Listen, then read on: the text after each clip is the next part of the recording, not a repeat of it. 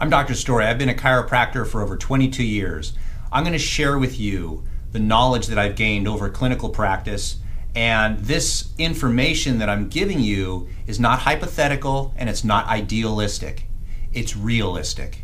How does potassium lower our blood pressure? Potassium is simply a mineral and it's found in a lot of different foods. Potassium is found in squash, potatoes, beans, yogurt, bananas, avocados, spinach, salmon, apricots, pomegranates, coconuts, coconut water. There's lots of foods that have potassium.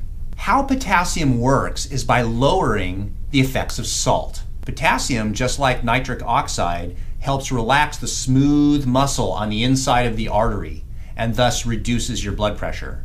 If you do not eat a lot of foods with potassium, then your body, your kidneys in a sense, want to retain salt, and salt increases the amount of water that you want to retain and thus increases your blood pressure. So personally, the way I like to get my potassium is through bananas, beets, and spinach.